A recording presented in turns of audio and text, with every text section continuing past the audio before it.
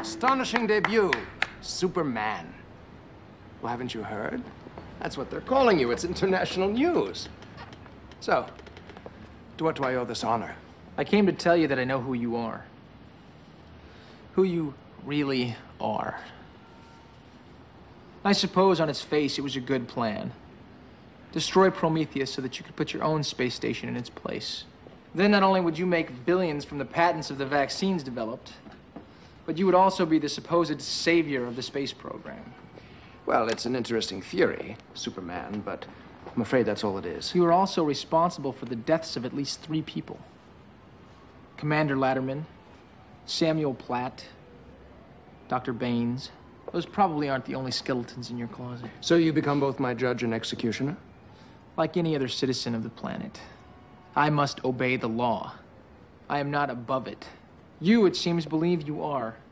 I hold a certain position in the city. Yes. And there is nothing that would please me more than to see you dethroned and behind bars like any common criminal. That day will come. Well, I trust not. But, as they say, let the games begin.